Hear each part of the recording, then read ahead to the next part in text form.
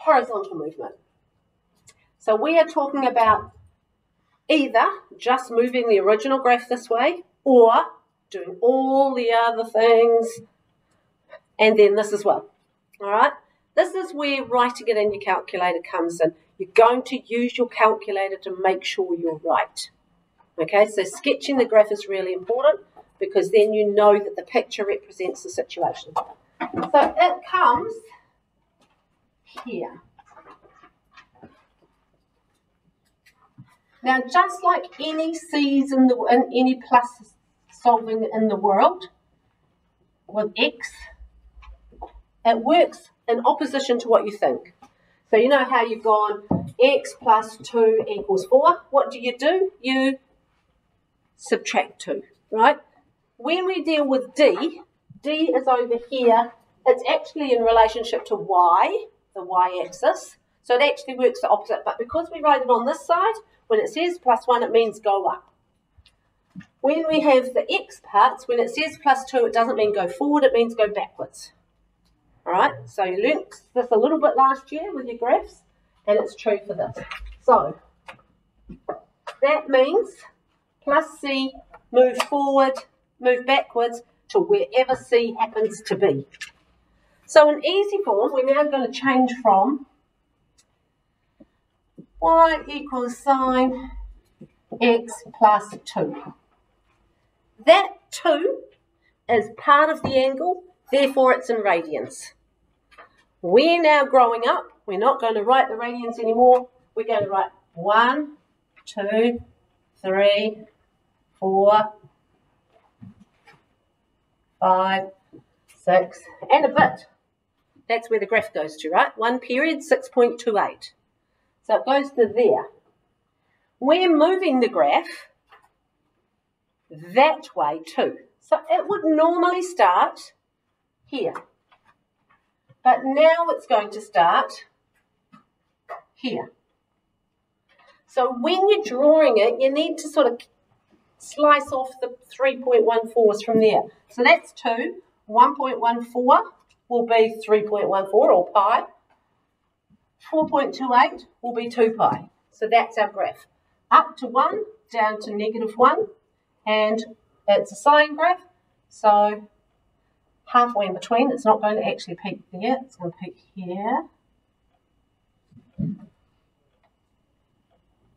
All right, very much a sketch, trying to hit 6.28 and 3.14 as our 2 halves of our graph.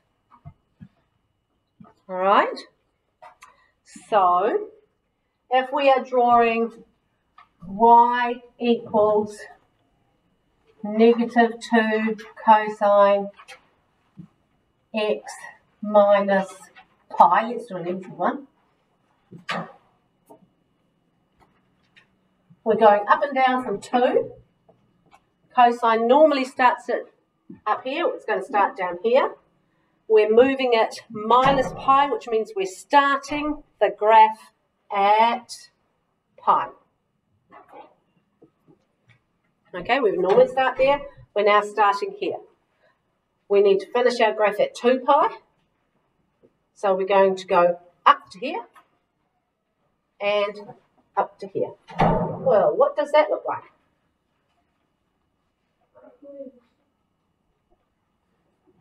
It's the same graph as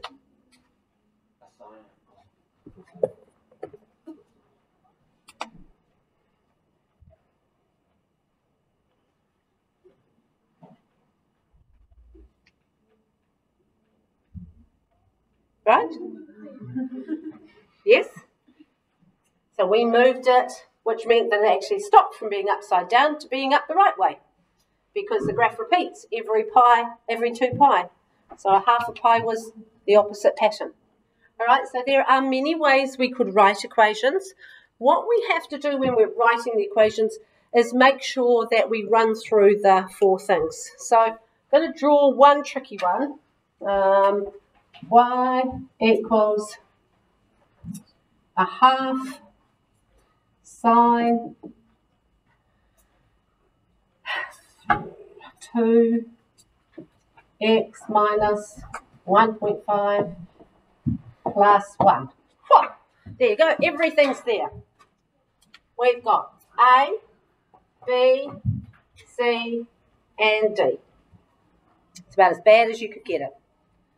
Right? You are going to be finding that equation probably, although you might get one equation and have to find another one. So you might just have to draw this, but the likelihood is you'll have to find this based on all the information you're given. So what does this look like? Think about what you're drawing first. I'm moving it up 1. It's half a graph, so I don't really actually need anything under the x-axis. Twice as many in the space as 1, and it's moving forward 1.5. Okay, so I'm going to go with 6 being about here, and a half, we're going to go up to 2. Right. So, original graph goes just past, remember? So, here's the original sine graph. Right. That was an easy one. Half of that, again, not too bad. We're going to go to half of that. Right, good. Now we've got the half. Up 1. All right, so you take it up to here and go halfway. Right, one at a time. Twice as many.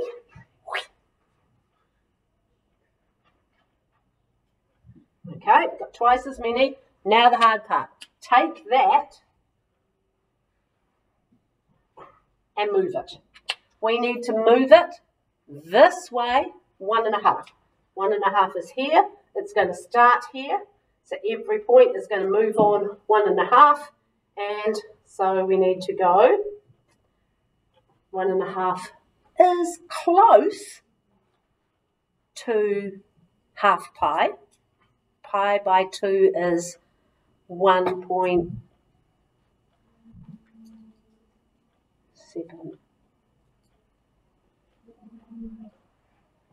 1.07, 1.57. So it's really close to half to what we've moved it.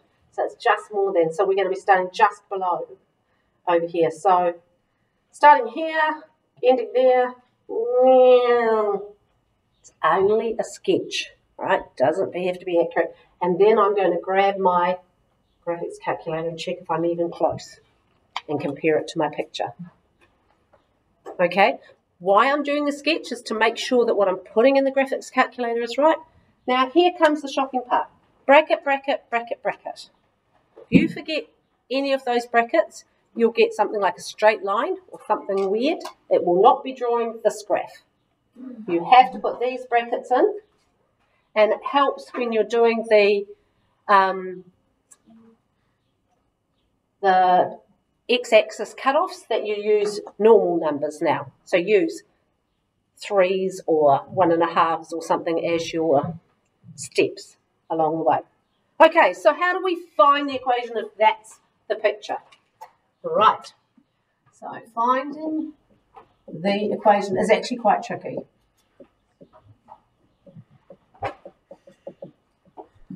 It's all quite tricky. We're big year 13 now. We're allowed big tricky stuff. Right. Let's start some random.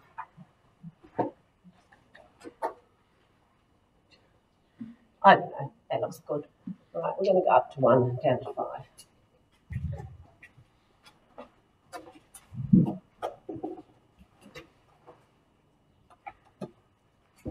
We're going to say this is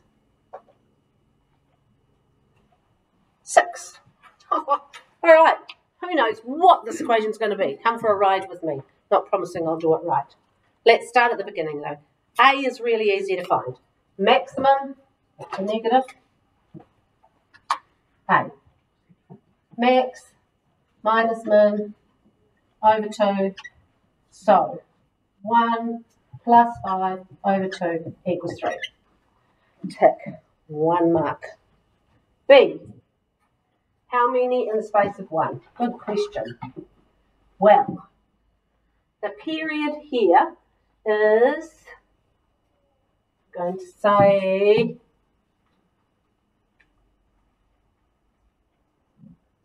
let's pretend that keeps going upwards here, and that is 14. We're just pretending here. So the period is from that up to that up 14. right? 14 minus 6. So 14 minus 6 equals 8, usually on a good day. So the frequency is equal to 2 pi over 8, which makes it pi over 4. All right? Next.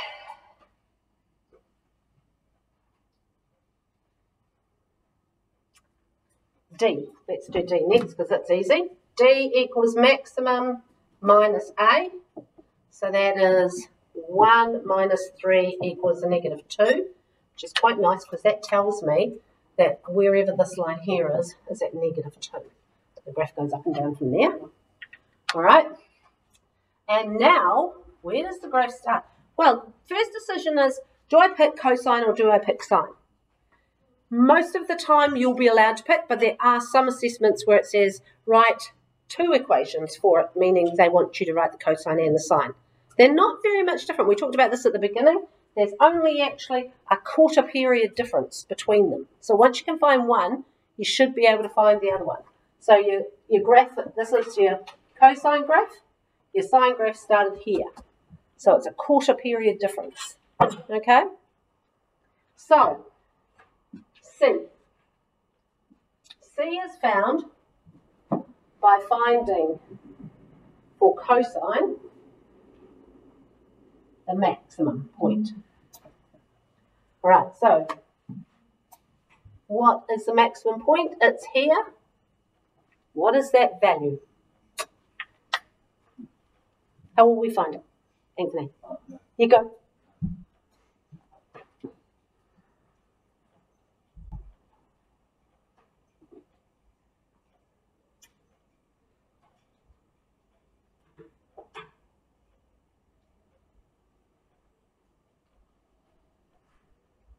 I have no idea. Probably algebraically.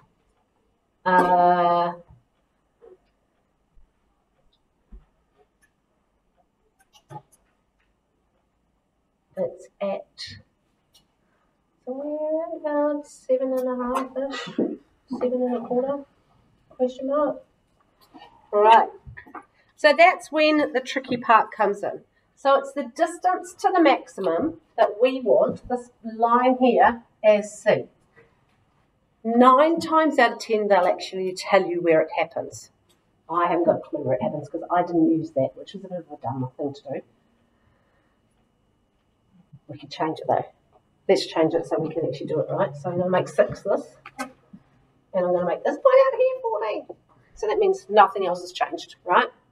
All those other things are right. That point there is 6, the maximum. So now we know that the maximum is 6. So change that over. 6. So then we can actually put it into the formula. I'm so glad you're here. I love this lesson. It's the worst lesson I actually teach. And I've told it so many different ways, and it's still the worst lesson I ever teach. So, how do we guess the equation? We've got A, 3. What graph did we use? We used the cosine. B, bracket, remember first. Pi by 4. Bracket. C, we moved it this way, so it's minus 6, bracket, bracket, minus 2. Put it in your calculator, see if it looks like that-ish.